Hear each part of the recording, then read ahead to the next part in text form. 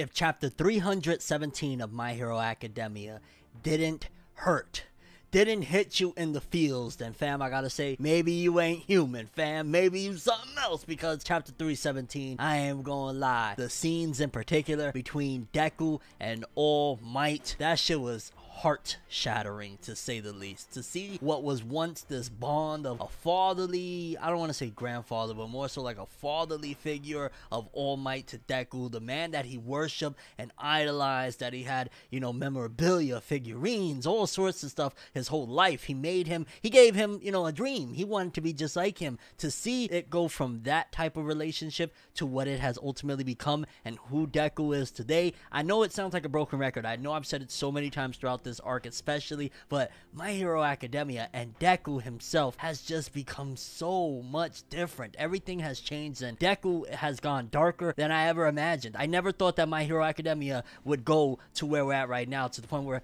Deku looked like a damn monster. Like, I got some One Punch Man Garo vibes for a moment there when I was looking at what he looked like in this chapter, and my god, the irony in this chapter, the irony of Deku's character wanting to become and doing all the heroic deeds he possibly can at the cost of him becoming a monster. There's so much to take from this chapter and what went down. Without further ado, people, we gotta talk a little bit about that My Hero Academia. It's greatness, fam. It's greatness, but an emotional greatness that, I ain't gonna lie, it definitely hit different. Let's talk about it. No matter how you move, get it done. No matter how you move, get it done. No matter how you move, get it done. No matter how you move, get it done.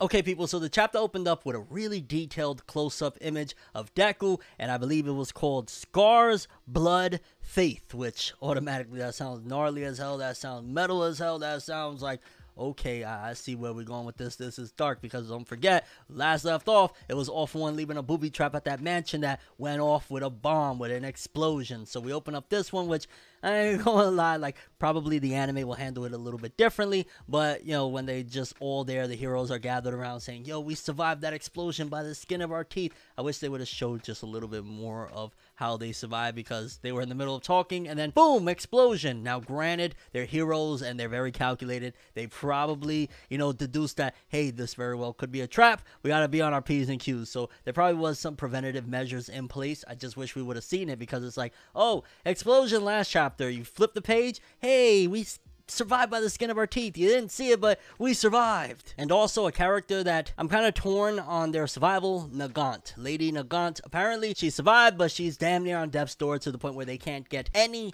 intel on the League, on All For One, or anything like that, because she is just so damn down bad. She is to the point where she's almost dead. So she survived, but she's damn near on death's door at this particular point. I mean, you know, it's either she was gonna die or not. Obviously she's going to live, because it would be, I mean, I guess they could pull like what they did with Night Eye, how Night Eye survived until he got to the hospital and then he died. But yeah, Nagant surviving, I'm imagining she is going to survive, and I'm imagining down the road, whether, you know, the next big war that goes down, the next big battle, Nagant is probably going to be there at Deku's side to say, I was wrong, I did things the wrong way, I'm here for, you know, the payback, to kind of restore order and trust in this hero in particular. I may not have trust in the structure of this society, but if he's going to be charging, you know, leading the charge, then I'm gonna rock with him and his ideals and him truly wanting for what's best. Because remember, Deku is going to be #1 hero at some given point, right? The anime used to hype it up. This is the story of how I became #1 hero, so that's where I'm guessing they're gonna go with Nagant. I mean, I can't say that I'm thrilled that she survived, considering her whole body exploded thanks to, you know, a preventative measure from All For One, but it's like, eh. And the heroes are debating about bringing other heroes into the fold to find out, you know, everything about Deku, because a lot of heroes are quitting, and that's been par for the course with this arc. Don't forget, like, they've just been seeing the city, and a lot of these heroes were not built for this. When they got onto this, I've said this before, I'll say it again, All Might was rocking it, All Might had everything, you barely had to lift a finger, you could just walk around with a cape and motherfuckers would be like, oh shit, you're a hero. So now, when push comes to shove, and it's not all, you know what I'm saying, roses and dandelions, you actually got to put in work. Some aren't built for it, and then on top of that, you got all the scrutiny and criticism and everything. Yeah, people are going to fold. But it reminds me of a quote that I love from one of my favorite songs. You there when it's bright, better be there when it's dark. You wasn't there for the ride, don't be there when I park. Yeah, people. Yeah. You know what I'm saying? Heroes, you better be a hero through and through. Because a hero Destegoro, I don't know how to pronounce his name, forgive me if I said that wrong, but he was actually one of the people that was actually finding, you know, the false heroes that were spies for the League and things like that. He actually hung it up. He said, yo, I can't do it between everything that's going on right now. And then on top of that, the scrutiny from the media and shit like that.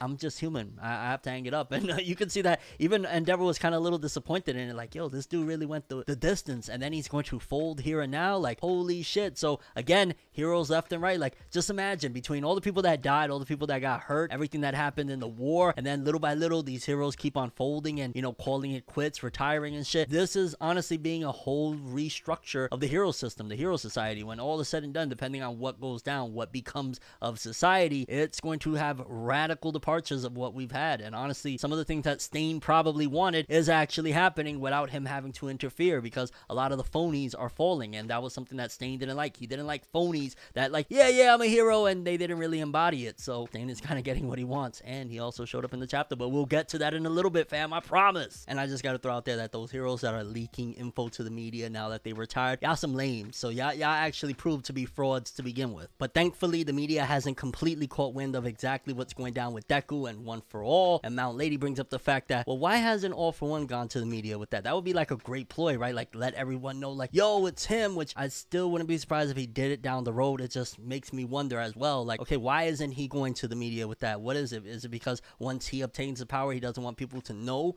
that he has that power because he still wants to maintain his version of order? Or why doesn't he? Honestly, that sounds like it'd be brilliant. Like, make everybody hate Deku, which would throw him off even more, and it'd be a lot harder for him to protect people if everybody hated him. So I would, if I was All for One, go to the media, say, yo, this is the reason why y'all dying, this is the reason why I'm doing what I'm doing, y'all give me this kid, we call it squares. And then automatically that will put conflict between the heroes and the civilians even more, because they're gonna be like, give him the fucking kid, what are you doing? And maybe it's just me, but I felt a little bit away of Endeavor still ducking Shoto's calls. Like, fam, we just went through this whole melodramatic family, you know, ordeal and things like that, and now you ducking his calls. Now you don't want to answer because of the last line where he said, like, yo, we're gonna work on, you know, taking down and stopping Toya / Dabi together, and he's not answering his calls, and, you know, he's texting him and shit like that. Like, you didn't learn? Yo, you gotta communicate with your family, fam. Like, nah, you doing it wrong. We just went through some shit, and I'm sure somebody's gonna tell me, like, no, Fornever, it's not that. Well, that's what it seemed like to me. Stop dodging his calls and his text messages. I don't care what's going on. You could text back and just say, yo, fam, some shit is going down right now. We'll talk a little bit, but like right now, you know what I'm saying? Like, don't be a shitbag. We went through this, okay? And then is where the chapter starts to get really nitty gritty, because apparently Deku already ran into the second hired gun. Just like Lady Nagant was a hired assassin to take him down, he already ran into the next one and apparently took this person down. And I just gotta keep it real.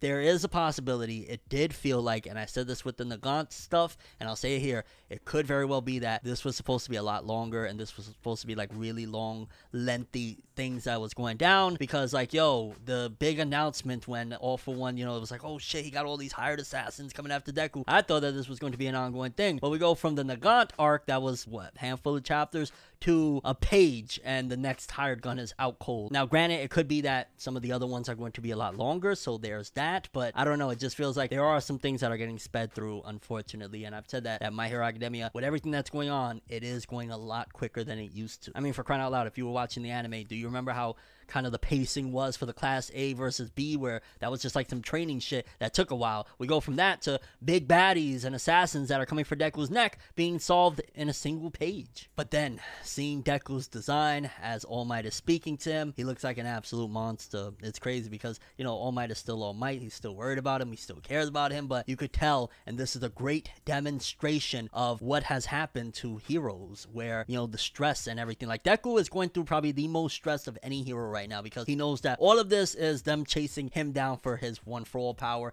He's the one that, like, kind of, he knows that if the press got a hold of this, what would happen and shit like that. So all of that stress, on top of the fact that he has to take down these assassins coming for his neck, on top of the fact that All Might, you know, there's a lot on his plate. So think about the mental stress that's going in on him. That is something that I feel Horikoshi has done immensely well with Deku's character. Like, not only is this a physical manifestation of the stress and everything, this is a mental demonstration as well. Deku's different because the circumstances are are different. He's not just hanging out in UA anymore. He's actually going through it. But when All Might says, "You ain't been eating your lunch," and Deku says to him, "Yo, you don't need to tag along anymore, All Might. Like, you know what I'm saying? I'm capable of what you were capable of at 100%, and there's no recoil." Basically saying, you're unneeded. I got this. Don't worry. And the stark contrast from the boy that, you know what I'm saying? He was hugging All Might to death. He was like, "I want to be All Might," naming my attacks after All Might. Like, that is crazy. That is almost like a son with a parent and whatnot, and, you know, looking up to the parent, and then eventually circumstances lead to the point you go from, "I want to be just like my dad," to, "Yo, Dad, I got this. Don't even worry about it." You know what I'm saying? Like, not right now. Like, I don't care about your lunch, fam. And the monologue from All Might added even more of just how heartbreaking this shit was, where he's like, "Yo, I get it that he wants to keep me out of harm's way and things like that, but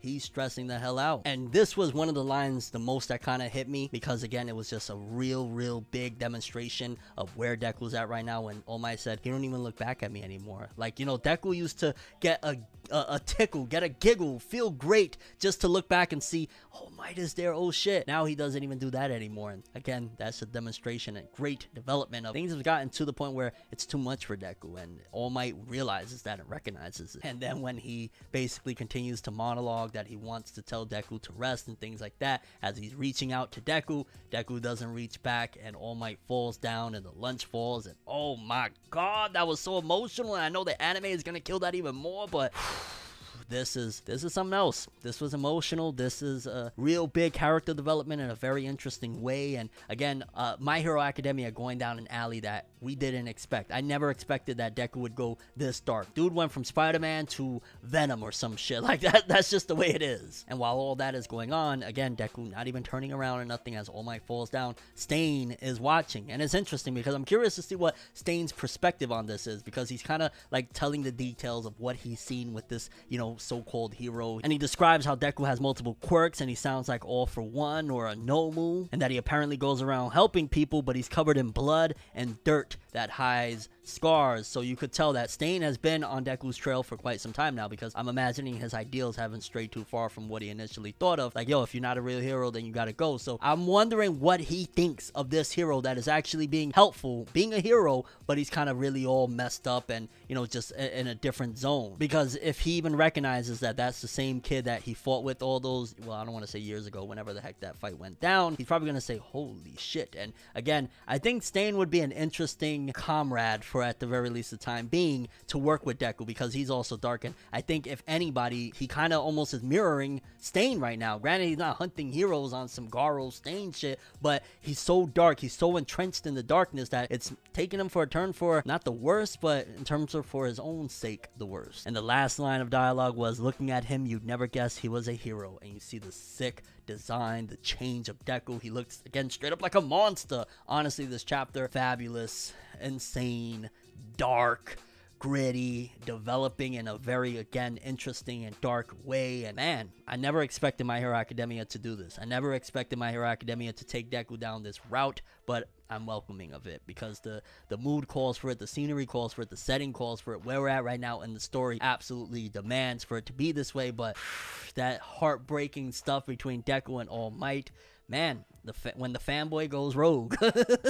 Very curious what you guys think about this. For starters, just quickly, do you think that they're speeding through some stuff? Like, do you think maybe Nagant was supposed to be a lot longer? The next one was supposed to be a lot longer, and it was, you know, handled the next assassin in one page. What do you think is Stain up to? What is he trying to accomplish by stalking Deku and All Might? How did you feel about that scene between All Might and Deku when All Might reached out and Deku didn't reach back and didn't even look back at this particular point? And your overall thoughts and expectations for My Hero moving forward into 318 and beyond. This series just keeps getting darker and darker, and maybe that's Horikoshi's response also, not only just with the story in general, but to the fandom and a lot of things that was said in the past of how lighthearted it was. He probably made it purposely lighthearted because he knew at some given point he was going to take it this direction. But that's all I have for this one. Thanks for watching. Hope you enjoyed. If you liked anything I had to say or enjoyed the video, drop me a like. I'd greatly appreciate it. And if you want more from me, make sure to subscribe, follow me on Twitter, Instagram, hit that bell to get all notifications. And if you want to follow any of my other social media, links of course in the description below.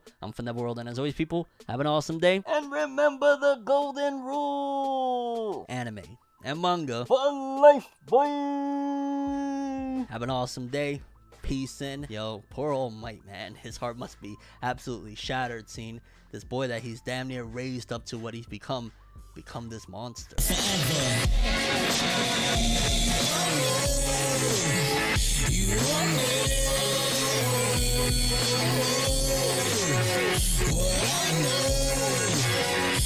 just go to